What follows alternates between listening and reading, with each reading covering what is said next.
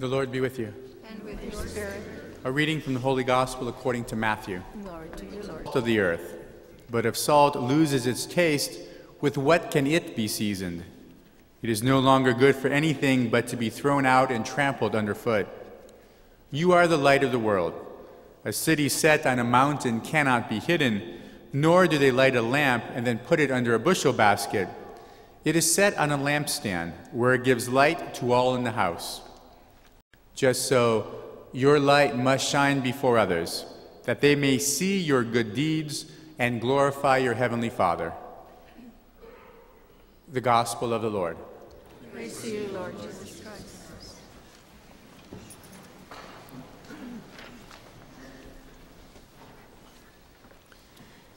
In the Gospel, Jesus says that we, his disciples, we Christians, are the salt of the earth. That is, to some extent, we give it some spice, we preserve the earth. In some ways, we give it some kind of flavor, something different and special about it and about us as Christians and followers of Jesus. And he says that we Christians are the light of the world. We give it some direction, we bring it some joy. And the implication is that without Christians, the world is in some way a little bit of a darker place, maybe on a couple of different levels. But Jesus gives the familiar analogies that we are the salt of the earth and we are the light of the world. We bring some kind of spice and variety and flavor to the earth, and we bring light to the world as well. So that without Christians, the world is not the same kind of place. Even though it has its values, and some of those coincide with Christianity, some do not. Again, the implication being that the world is a better place because of us Christians. I think some part of this is certainly true with respect to doctrine. You know, church teaching is guidance, and the doctrine and dogma of the church gives the world some kind of light and salt and direction. For example, teachings like faithfulness in marriage, religious freedom for all people, taking care of the poor and the sick, valuing children, the dignity of work and workers, civil disobedience in the right way. These are Christian teachings, not exclusively Christian, that have developed over the years in some ways. But these are church teaching and doctrine touches on all those topics and others as well. And they're all, for the most part, pretty much commonly accepted and understood these days. But there was a time, historically, when all of them were under attack, at one time or another, and their acceptance was greatly questioned. And the church, being very firm, made sure that, no, as Christians, this is the way we need to behave, especially with respect to faithfulness in marriage. In some ways, the church is very responsible in some sense for spouses being encouraged to be faithful to one another, to remain in marriage. But in a very real and concrete way, it's not just church doctrine that's the salt of the earth or the light of the world. You and I are as Christians. We are the salt and the light of the world. You are salt and light for your family, especially, and for the people that you encounter on a daily basis. And actually, you do more to change the world by influencing and teaching and guiding your family, especially with Christian values, so that in a sense you season and you enlighten your family and the other people with whom you come into contact. There are times and sometimes when I think about how dedicated you and I are to Christian values and to what Jesus teaches, to really being different in some sense from other people in the world. For example, when I open the Yucaipa News Mirror and I look in the crime section, they're very blunt with the names and ages of people sometimes, right? It's really big in the headlines, kind of shaming people for what they did in a sense.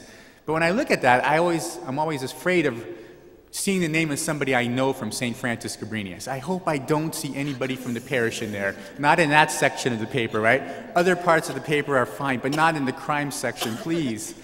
And I can't say that I have, that anybody's been arrested that I know at least by name, since they don't put their faces in the paper.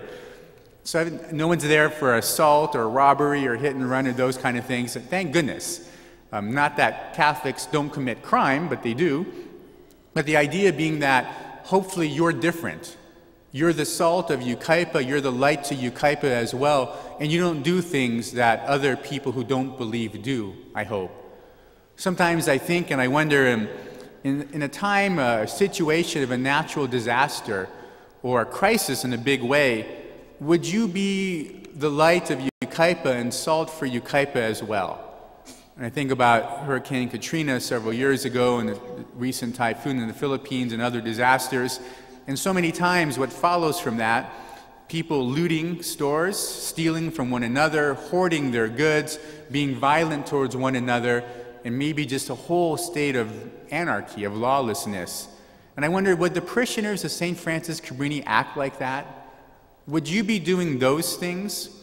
Or rather, would you maybe act a little more like Jesus would in a situation like that? Would the parishioners of St. Francis Cabrini, would you share your food and water? You know, if there were nothing coming for 3, 4, 5, 6 days, would you willingly fast a little bit? Would you self-sacrifice? Would you help clearing roads, burying the dead, consoling those who are grieving?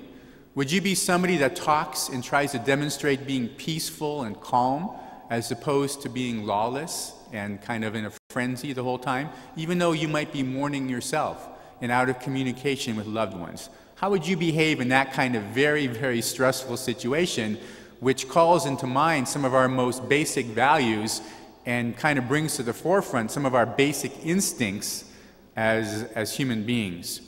Or would you be just like everybody else, right? Other people who fall into those temptations.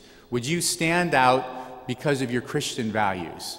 Would you be salt and light for the people of Yucaipa and Calamesa? Those are kind of extreme examples, but maybe more on a regular basis in part of your life. Do you have the courage and the discipline and even the desire today to be salt of the earth and light of the world? To share, to be a generous person, to help other people, to not be materialistic, to be self-sacrificing, to be a good, hard worker? That is, do you have the desire and the discipline to behave like Jesus would if he lived in America today? Would you act like him? Do you have the courage and the discipline and desire to be a little bit different from other people, from non-believers?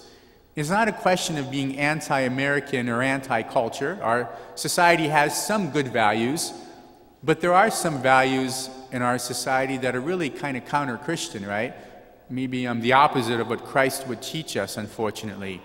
And so while it's easy to fall into that because we live in this society and we're American, can you stand out by virtue of living your faith, of putting it into practice? Or is your faith hidden, right, under a bushel basket like Jesus implies? In the basket of only in your home, or only here in church on Sunday for an hour, that's the only time your light shines, or only when it doesn't conflict with the values of society, maybe some of the anti-Christian values, unchristian values that you may hold on to.